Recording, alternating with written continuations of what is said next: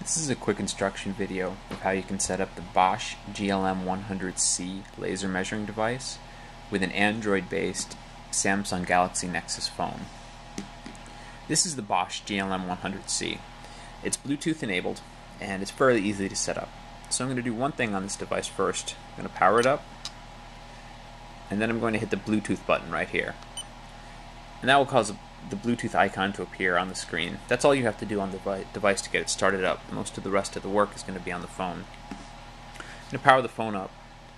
And one of the first things I'll point out is that there's actually a QR barcode on the box itself. It's not in the instruction manual, so if you haven't thrown the box away, this is the easiest way to download it. You can also search for it in the App Store or the Google Play Store. If you have a QR code reader, I just downloaded this one for free off the internet. It makes it very easy to scan this code. If you hold this up to the QR reader, the box, it will usually pick it up automatically. There it goes right there. And it'll pop up a URL. You hit OK, and it'll take you off to the Bosch mobile site. And you can download it from the App Store or Google Play. I've already downloaded this on my phone, so I'm not going to take that step right now. Instead, I'm going to show you the next couple steps you have to do. Like I said, the GLM 100C is already turned on with Bluetooth on. So I'm going to go to my settings on my phone and make sure that Bluetooth is turned on. So I hit settings and Bluetooth. I'm going to turn Bluetooth on here. So Bluetooth is now on the phone. And it can already see that there's the Bosch GLM 100C. I've already paired it on my phone, but I'll open it up so you can see that it's easy to unpair it. And right now it shows as an available device. And when I touch it, it automatically starts trying to pair it.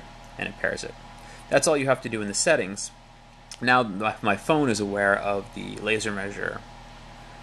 So the next thing you do is go to the application that you downloaded, the GLM measuring software. When you open that up, this is where it was a little tricky for me.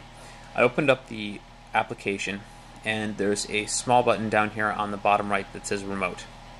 I clicked on remote and as you can see the laser measuring icon is grayed out. So what you do, there's another menu here on the top right. I selected that and it's settings.